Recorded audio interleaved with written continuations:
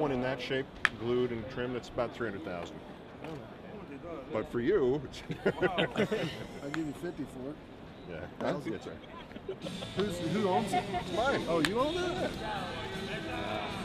You think I'm just crazy on television? No, I'm crazy all the time. I'm trying to. Shouldn't this be in like a glass? Like a. Have to have a fingerprint code to get into it or something? There, it's clean now. I'd have this. What could? I'd have a guard on. Do you know what? I got 3 of them. I took one of them out of the plastic case so I could put it in the album. What's the point of having a baseball card if you can't actually hold it? That's a very good point. Right? Yeah. I mean, this is what cards are. So you have cards are so you can have that kid's idea of what baseball is, right? So you're going to have that even in this, or keep it in a safe deposit. I mean, I keep some of the other ones in safe deposit. What's your favorite card? This is pretty close to it. I mean, what I got to. How long have you had it?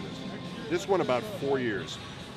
So I wanted one when I was 9 or 10, and it was like I couldn't afford $250 for a baseball. Was that one McNall's at one time? No, that one. Well, that one was also that's trim.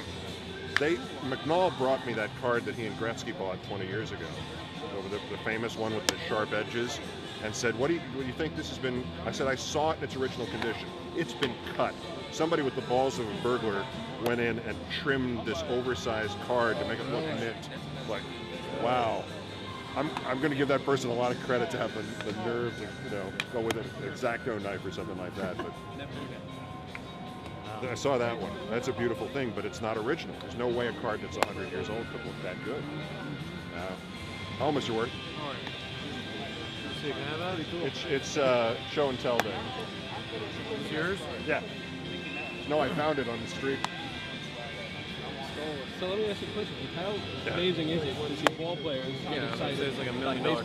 Well, no, in this shape it's less than that. I wouldn't. Yeah, I wouldn't think I'd hand you $1 million.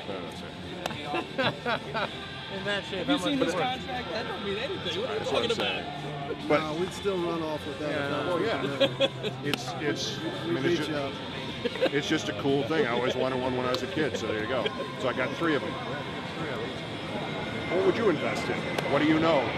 I know baseball cards. The other one's in better shape than that one? No, because I mean, at that point, then your point about how could you hold it? If you're feared that you dropped it and something like that. If it's worth too much, like I'm saying, I'm nuts about this stuff, but I'm not crazy. I'm not gonna buy $1 million baseball card. But yeah, this is pretty good.